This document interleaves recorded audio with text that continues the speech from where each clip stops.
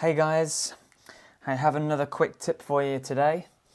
It's for those who use a Mac and it's regarding the Spotlight. Now, I am a big user of the Spotlight to find certain things. We can just go ahead and type something in the Spotlight and search for it and press enter and it'll open up.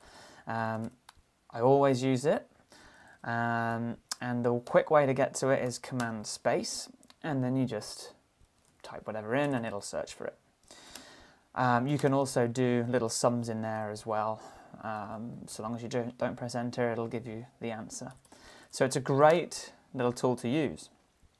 However, it can be a bit of a resource hog on your system, and it may slow your computer down. So if your computer is sort of at its limits and you're finding that it's a little bit of a sluggish computer, it might be one thing you can try to speed it up by stopping Spotlight from doing its thing.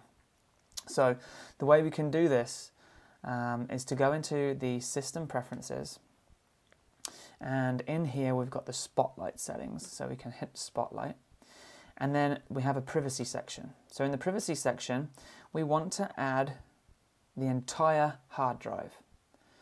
Now it should be in your sidebar right here, but if it's not, you can go into the Finder and hit the Finder Preferences, and in the sidebar section scroll down and make sure that the hard disks is checked to on.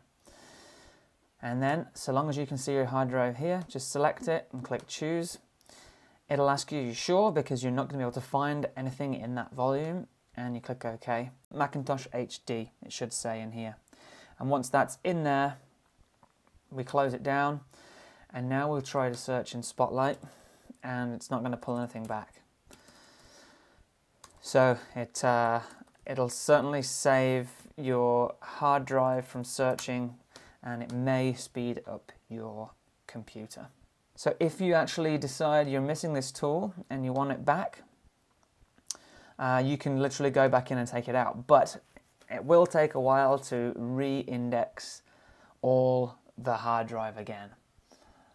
So it's again the same method, into System Preferences, into Spotlight, into the privacy section, and then on this we'll just hit the minus and it takes it right out.